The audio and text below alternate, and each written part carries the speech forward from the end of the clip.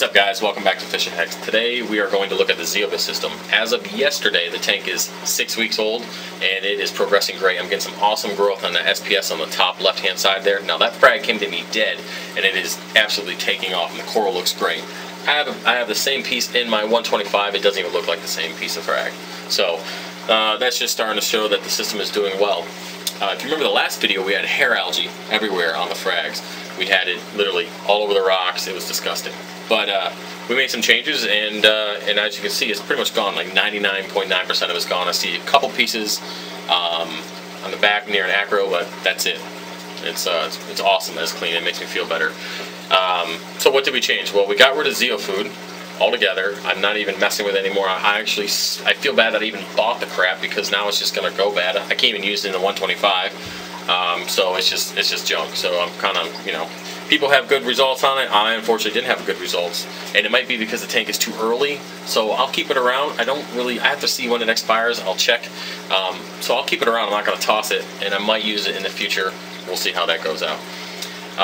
So what's going on? We are changing our dosing. I was supposed to do this video about 2 days ago, because we've already completed our 2-week break-in period of the initial dosing, because we did the Zeovit change 2 weeks ago, a little over 2 weeks ago. Now, if you don't know what happens when you do whenever you do a Zeovit media change, you have to change your dosing of your Zeobak temporarily for 2 weeks in order to reboost the bacteria population on the zeolites.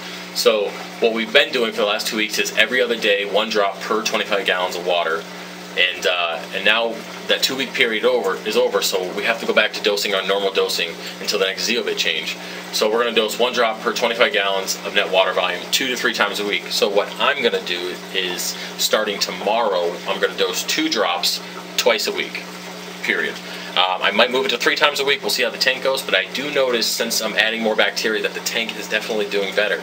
I'm going to continue to dose 0.25 milliliters of ZeoStar every day, along with pumping the reactor and dosing 2 drops of zeofood every day. Now, in 2 weeks, we're going to have to do our second zeolite media change. We're also going to have to change our carbon out for the second time. But what's good is, once this media change is done, this second one, we won't have to do another one for another 6 to 12 weeks, something like that.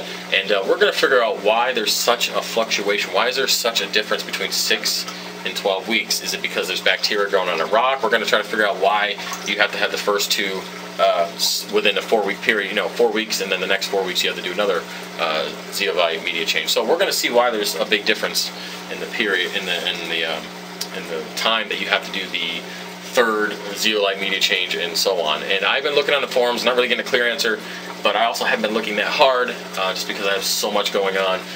So we're just kind of letting this tank go and do what we got to do. I will be posting some pictures here. I just put an acro in there, these 2 acros on the very bottom here. I just put those in, and they will turn bright green here in probably a week or so. That's what the original frag that I have up on the top did. So I'm just waiting for those to turn green, and then I'll put some comparison photos up, because in the main 125, they're like a brownish kind of color. They're still green, but they're just not the type of green that are in here. But other than that, guys, that is the update for this video. And we'll be back in 2 weeks when we do the media change for the second time, the activated carbon change. And we'll do an update, pretty much see how the equipment's going, see how the new reactor's doing since we changed that out. And then we'll go into dosing again.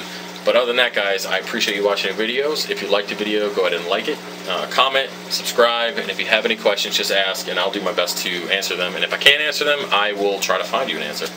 Alright, guys, peace.